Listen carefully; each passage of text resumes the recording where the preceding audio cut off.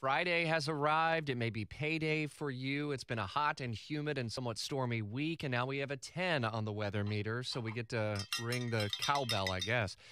It is going to be gorgeous for this Friday and throughout Mother's Day weekend, only gradually warmer by Sunday. Dry air, lower humidity. This may be the most refreshing weekend that we have in several months.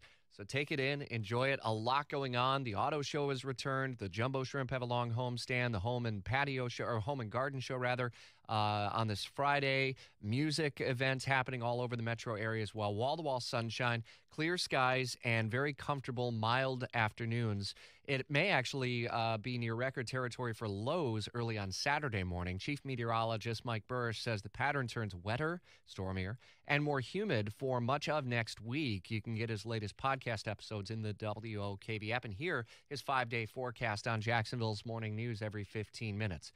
Corrine Brown, former Jacksonville Democratic Congresswoman and a key figure in Florida Democratic politics for a very long time, is no longer a convicted felon in the eyes of the law, as an appeals court divided has tossed out the corruption conviction. We documented the story in detail more than 4 years ago. In fact, it was almost 4 years to the day that she was convicted in federal court in Jacksonville. Now, the interesting thing here is the ruling focused on how the trial judge in 2017 got rid of a juror who had said that the Holy Spirit told him that Brown was not guilty. So it wasn't the evidence necessarily. And that may be a really key thing in whether or not the government decides to hold another trial. Remember, Brown served at least 2 years of that 5-year federal prison sentence. So a lot of questions still to be answered in the coming days and perhaps weeks ahead. We're documenting all of that at WOKV.com and hearing from you in the open mic in the WOKV app.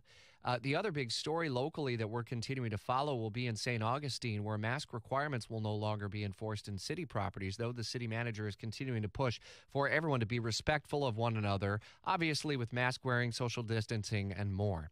A lot to happen this weekend. Make sure you are with us for the updated First Alert forecast on 104.5 FM. Get our breaking news alerts when you download the free WOKV app. Have a great weekend. And to all the moms, happy Mother's Day from all of us at WOKV.